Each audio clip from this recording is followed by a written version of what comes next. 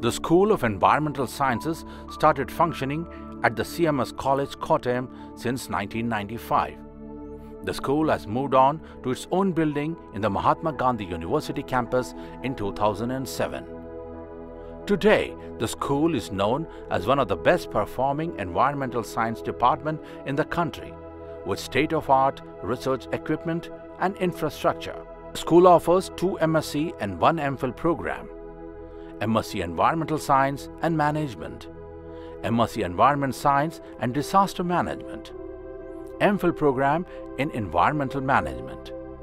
The school also offers PhD program in Environmental Science. Diploma courses are offered at Dr. R. Satish Center for Remote Sensing and GIS, along with special training programs.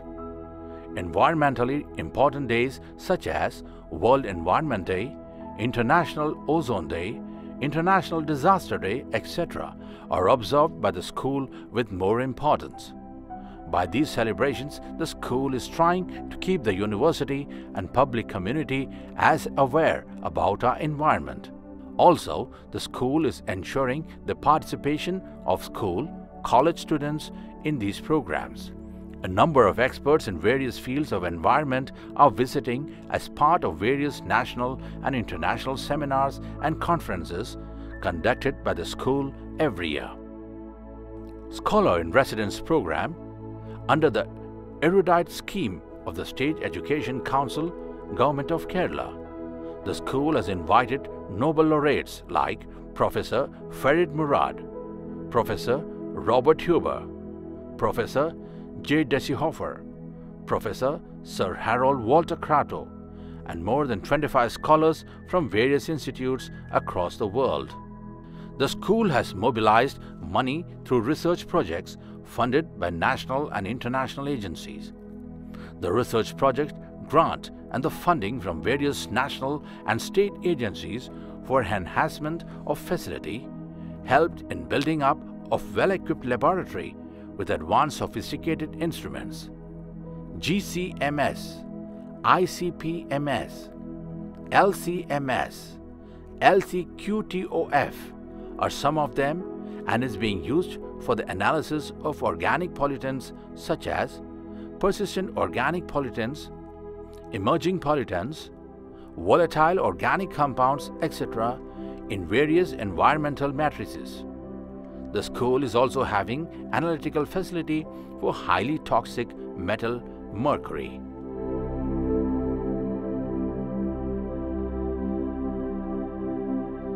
The school is actively doing research in various fields like biotechnology, biodiesel from oil seeds,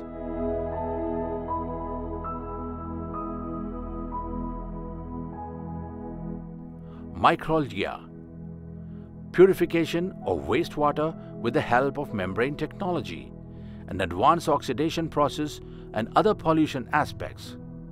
In the energy sector, school is conducting studies on microbial fuel cells and biomass energy. Microbial contamination of the environment, role of microbes in various elemental cycles, and identification of new useful microbes are investigated in the school. The school is a part of national programs like uranium monitoring, background radiation monitoring, and vegetation carbon pool assessment with Baba Atomic Research Center and NRSA. Now the school is part of Indian Arctic Expedition, and the school conducts studies on polar environment since 2013, based on the MOU signed with National Center for Antarctic and Ocean Research. The school is conducting research on zero water waste, eco-friendly toilets in collaboration with California Institute of Technology under the Sustainable Sanitation Program. The school's library is well equipped with a good collection of books, journals, and reprints. These are 6,000 references and textbooks. Current subscription to 50 periodicals, PhD thesis, an MSc, an MPhil. Dissertations submitted by the students of the school. The school has developed a computer lab with DST fund, and students are taught various softwares here. As a major department in the University of School undertakes various extension activities inside and outside of the campus. School of Environmental Sciences acting as a custodian of the Jivika Live Laboratory in the university campus. The 12-hectare area of the natural vegetation keep the university more green and pure. The school is keen in the variations in weather conditions of the campus at Jivika Live Laboratory. The school is also done rainwater harvesting and environmental auditing program in the university campus. Every year, students from the school remove the plastic and other non-gradable waste from the Paduramanal island of Vemanad Lake. The school is conducting a rainwater harvesting program known as Rainwater for Humanity for the local people of Achinagam. The school also having a high-range environmental research center HERC at Nedungandam for studying the various environmental problems of highland areas.